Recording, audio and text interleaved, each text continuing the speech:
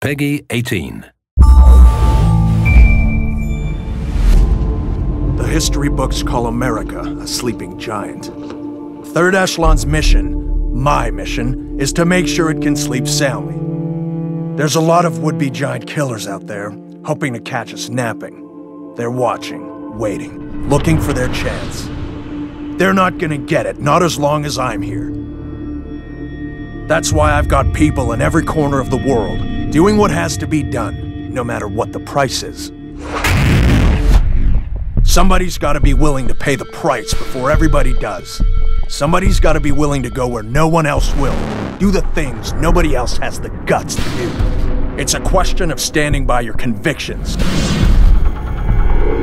Sam Fisher's problem was that he always took things personally. It's never personal. When you're on the job, no matter what happens, you're just foreign policy in action.